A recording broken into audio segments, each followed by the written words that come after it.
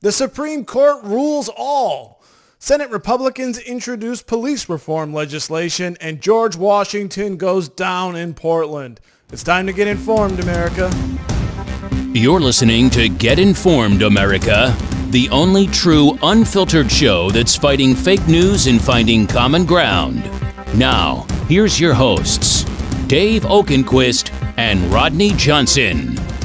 Hello and welcome to Get Informed, America, the show that breaks through the mainstream media box to bring you real smart news. Hi, I'm Dave Oakenquist, and joining me, the Sultan of Sanity, the Wizard of Wit, and of course, the smartest man I know, the editor of InformedAmerican.com, Mr. Rodney Johnson. Rodney, good morning. How are you? I'm good, Dave. With an intro like that, I'm awesome. You certainly are. And I do want to apologize at the top here for all of you watching. We're having a little bit of a connection issue. I did reset my internet. But, Rodney, before we get started, I just want to mention, internet service providers, they don't seem to be keeping up with the demands of the customers, particularly those who need good connections to do video chats. What do you make of that? I mean, a lot of this went and worked at home, and so we kind of overwhelmed the system.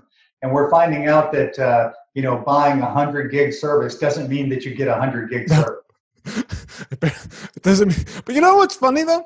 As bad as the internet is, Netflix always seems to work. I don't know how they've got that figured out. It never stutters for me ever, and even when my connection is crappy. But yeah, I know the advertised speed versus real world stuff. I'm not very happy. I'm going to call bullcrap on that. So anyway, with all of that, Rodney, let's get into this. It was actually a pretty busy week news-wise. It felt like last week, it was just kind of more of the same. But this week we got some stuff, particularly the big thing. Two big things. One of them was the Supreme Court decisions, Rodney. I'll start with DACA. The court rejected the administration's attempt to end the program. Chief Justice, and essentially there's a lot of criticism here. I'm very critical of this decision, Rodney, because I assumed this was going to be an open and shut case. But Chief Justice Roberts didn't see it that way and agreed with the liberal wing of the court, saying, I'm going to distill this. I'm going to hand this to you in a second, saying, the one when Obama did DACA, it wasn't really legal, but we didn't really like the way you ended that program. So now you got to come back and try again.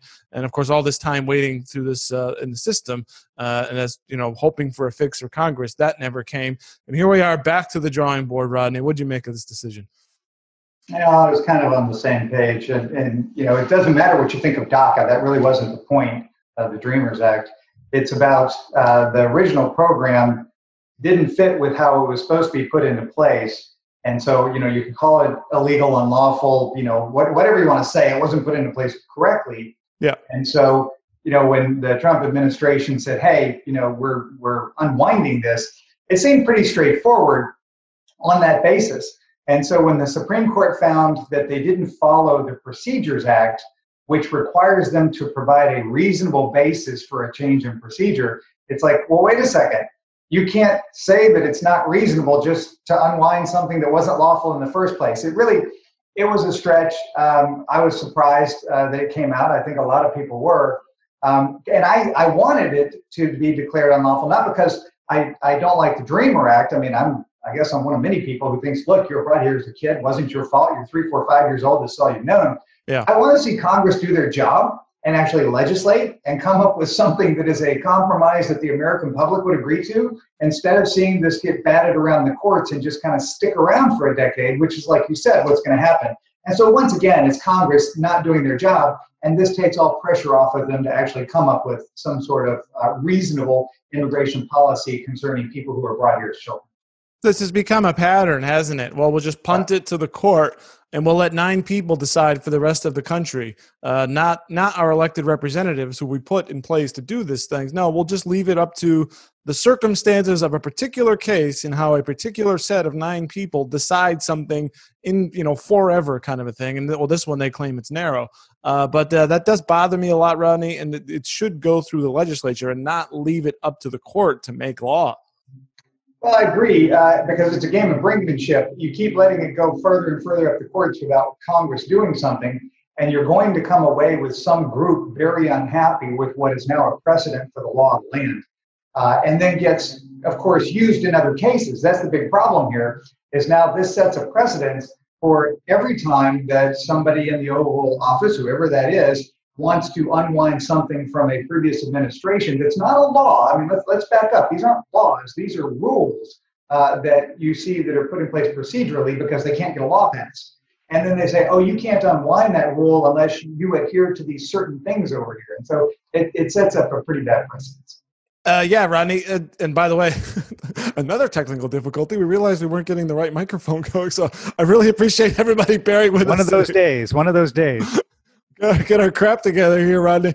By the way, Ted Cruz gave an impassioned speech on the Senate floor. I don't know if you caught it. He says, Chief Justice Roberts has been playing games with the court to achieve the policy outcomes he desires. And then he went to Obamacare. He went there on Chief Justice Roberts. So not happy about that. And to your point, Rodney, about sort of this procedural thing, I want to quickly read Justice Thomas. In his dissent, he says, the majority does not even attempt to explain why a court has the authority to scrutinize an agency's policy reasons for rescinding an unlawful program under the arbitrary and capricious microscope. Thomas said, the decision to countermand an unlawful agency action is clearly reasonable. So long as the agency's determination of illegality is sound, our review should be at an end. In other words, this is none of our business. They got said, we're not disputing the illegality. They got rid of it. That's enough. We have no place here, is what he's saying. Right. And I happen to agree with Thomas.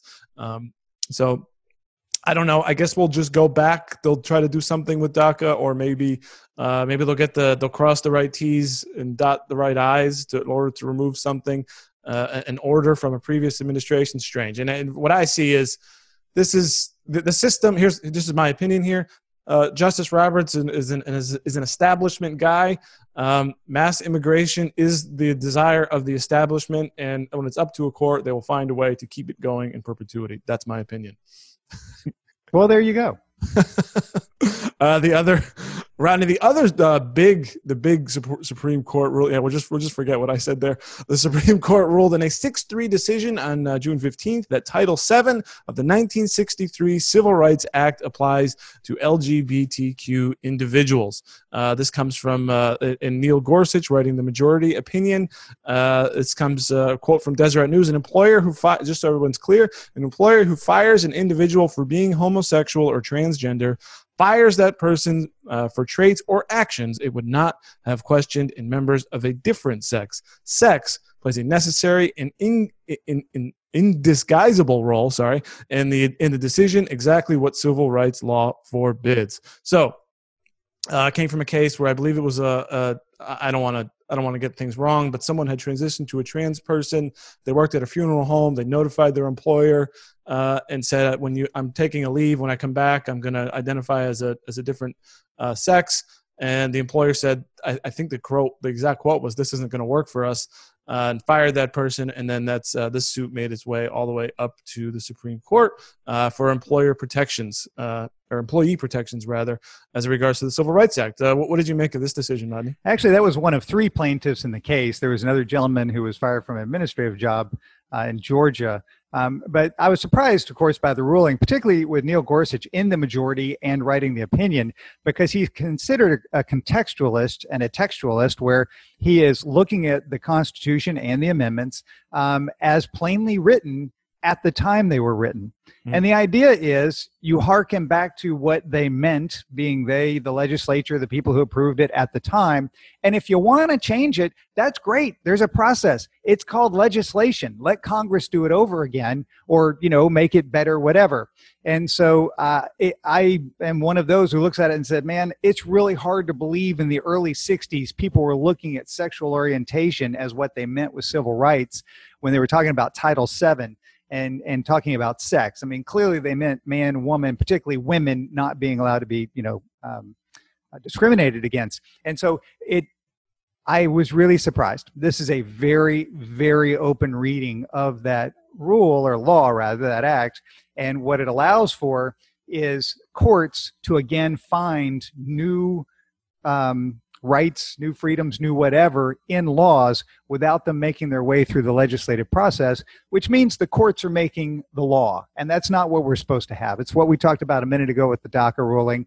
The courts aren't supposed to make law. They're supposed to rule on the law, but not create new. And so it's where we are, right? And so, a lot of the nation, I guess, agrees with it. I don't know. So it'll be interesting to see how this goes forward with Gorsuch. The one person who's got to be pretty upset about this is Donald Trump, because he appointed a couple of conservatives, and it really isn't working out that way.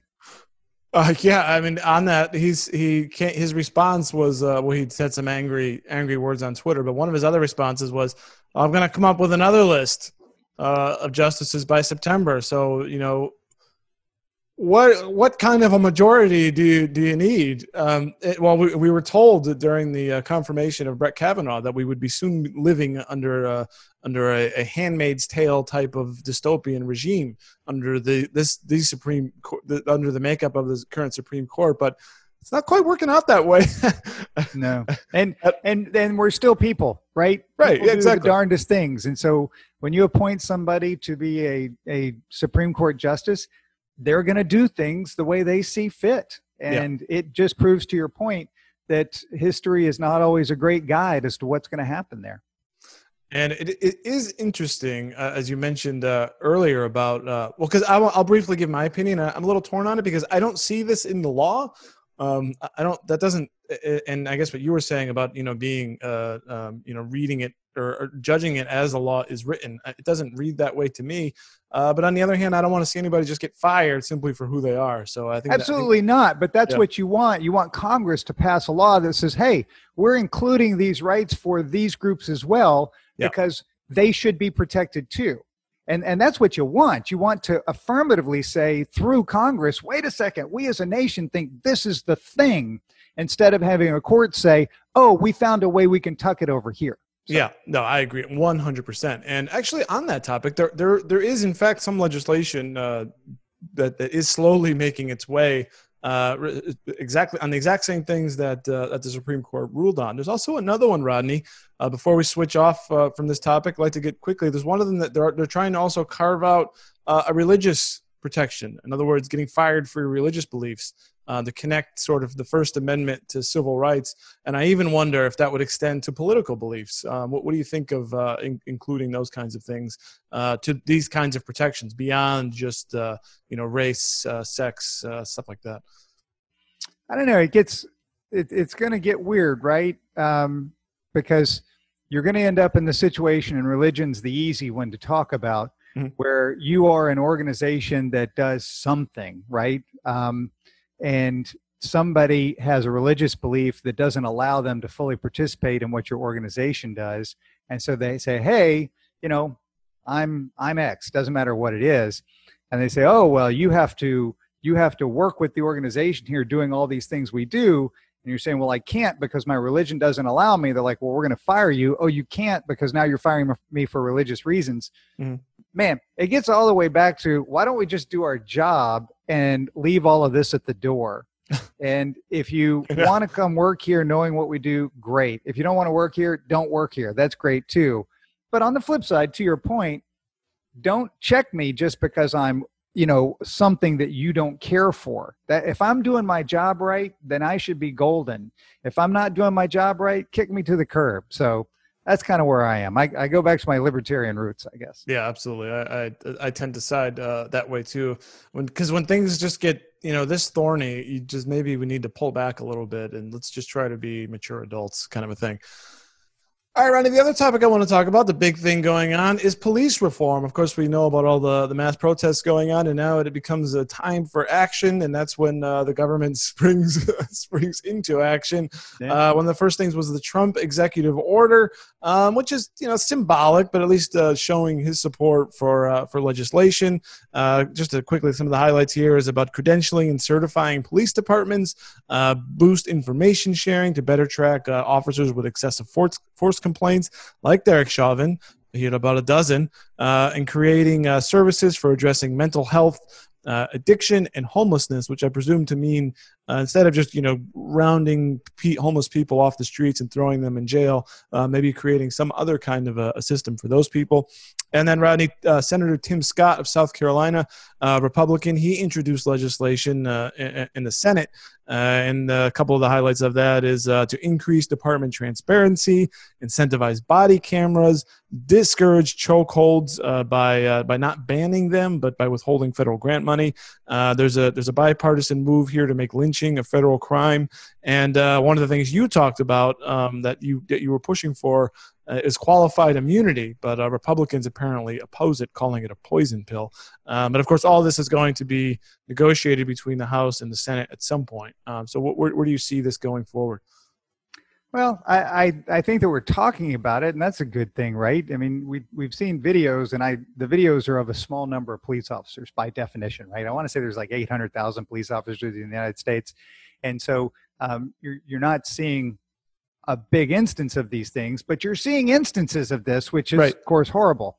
And so if you can look Absolutely. and say there's some commonality here in that police officers who tend to be involved tend to have a number of complaints against them, that seems like a red flag that we should be looking at the complaints and taking action on these things. It's pretty obvious. And that's been my thing for a while, is they hide behind, some arbitration and some other things that are union driven. I get protecting your force, protecting each other, but you shouldn't be protecting bad actors. I would start there. The chokehold ban, it's already, here just south of Houston, it's banned. They don't use that sort of thing. And so a lot of police departments have already gone that route. And if there are other ways to do your job without that, that seems like a good idea. But it's going to come down to, I think, people starting to look at the very gritty nature of what the police do day to day in these instances, where it's fast, it's brutal, and you have to make a decision on something, and you don't know all the pieces, and because you can't, right? And so I'm not saying that people shouldn't be held accountable; they certainly should. But we're going to start asking ourselves, well, is this what we want the police to do? And I am one that says, yeah, there are instances where I need those police to have that use of force available to them. Right. I certainly don't want them to use it all the time. That's crazy. But we've got to come up with a better way of training of what's going to happen in those instances and recognizing people who are likely to use that in a poor way or illegally and get them off the streets before we ever get to that point. Yeah, I agree 100%. Try to weed out the bad actors as you can. Long before it gets to this. Yeah, certainly. But as you do mention, I don't envy their job. It's a tough job. And I think, I would assume most right-thinking cops are they feel like they're being put into a bad position, which is, what do how do I do my job without hurting someone else by enforcing the law, and then maybe not and myself doing something wrong, to come down losing my job, that kind of a thing.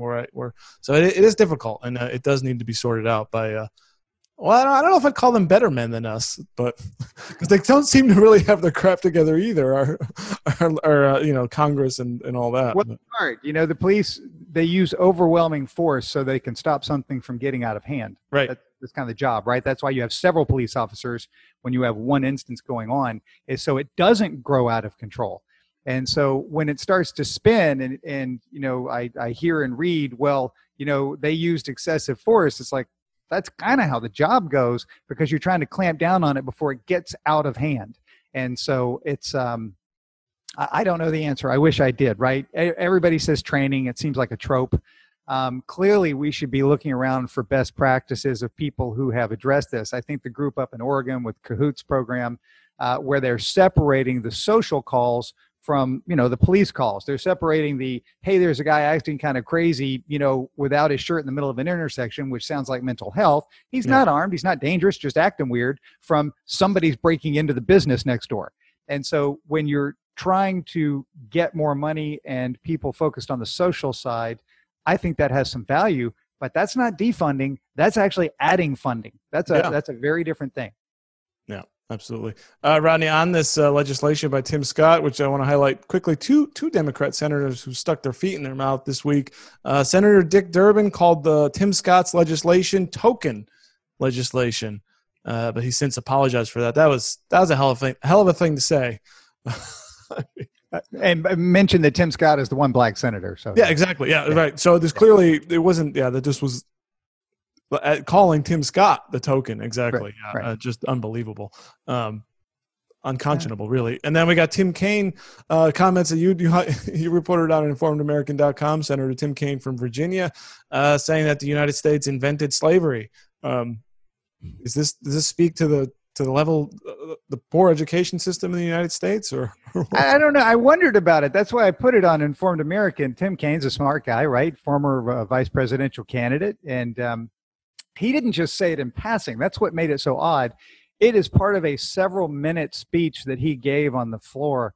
And so to have him talking about it and say, we didn't inherit it from anyone. We invented it here through the Virginia Commonwealth and the other legislatures in the colonies that, went after fugitive slaves. It's like, wait a second. That's a really poor reading of how history went. As the Egyptians had slaves, the Romans had slaves. Pretty much every recorded civilization we know of had slavery in some form or fashion, indentured servant, forced labor, that sort of thing.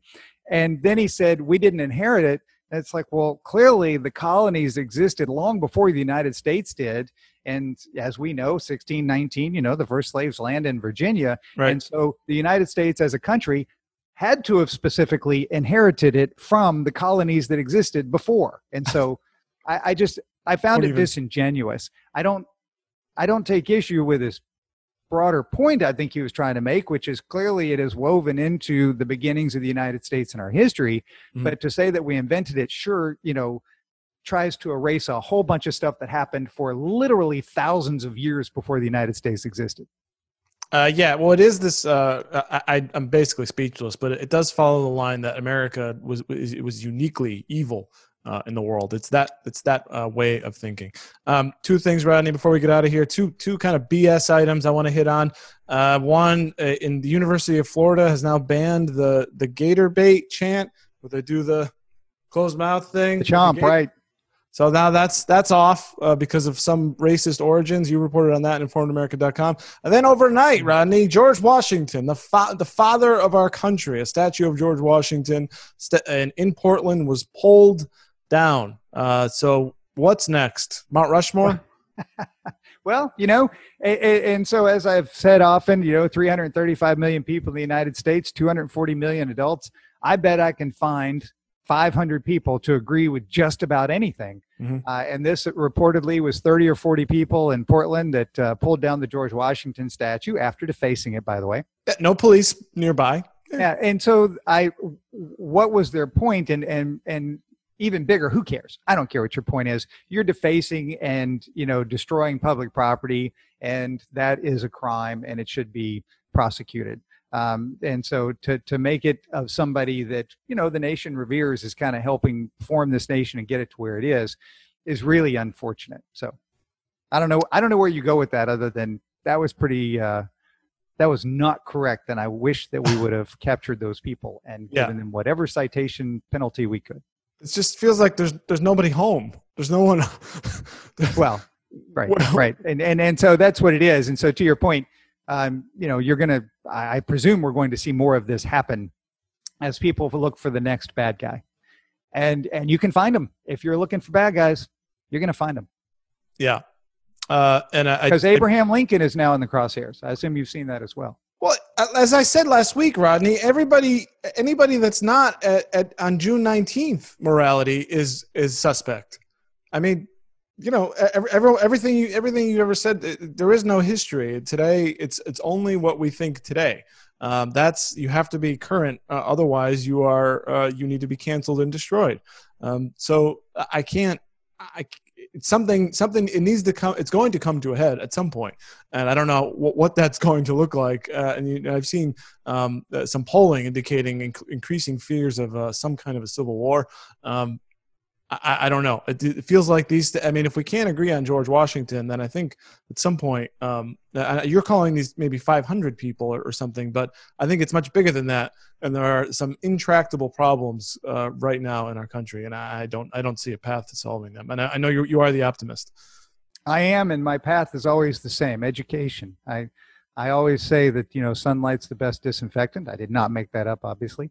Right. So I want more discussion of ideas, and have the ideas you disagree with to be overwhelmingly pushed out by the majority, not shut down. Let them say whatever they want, but then choose to ignore them. And so that's not a cancel culture. That's the freedom of expression to say what you want, and then at the end of the day have people examine the idea and say, you know what, I don't think that's correct, and so we disagree with you and we give you no power. Mm-hmm. That's the thing. And so I think that's where we can go to make this better. But it's not where our leading thought institutions on college campuses are heading right now, which is really unfortunate. Yeah, let's just hope it's not the education of Senator Tim Kaine.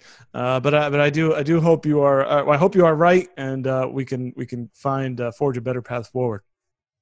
Well, Rodney, I want to thank you for coming on. I want to thank you all for watching, and I want you all to become informed Americans by subscribing to this channel and liking this video if you enjoyed it. Also, head on over to informedamerican.com and please, if you can get real smart news in your inbox every single day by sharing your email with us, you can get a daily digest of stories written by the Sultan of Sanity, Mr. Rodney Johnson. Rodney, where can when people head on over to informedamerican.com, or if they do sign up for our email newsletter, what can they expect? What kind of stories can they expect to see in their inbox over the next few days? Well, this is Juneteenth, which is the celebration of the news of the Emancipation Proclamation and enforcement of it, actually making it to Galveston, Texas, the week of Juneteenth. Not really sure, which is why it's called Juneteenth, but the June 19th was chosen as the day to celebrate it.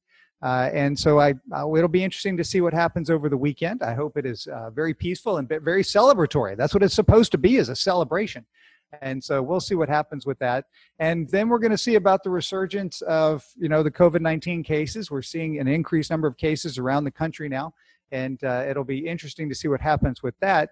Then on the financial side, the markets are actually kind of toppy, and it'll be interesting to see what people do if they think we have another round of pullback or social distancing or some sort of, business lowering happen, given perhaps more COVID-19 cases.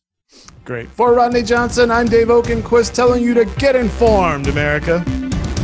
You've been listening to Get Informed, America, brought to you by the Informed American Radio Network.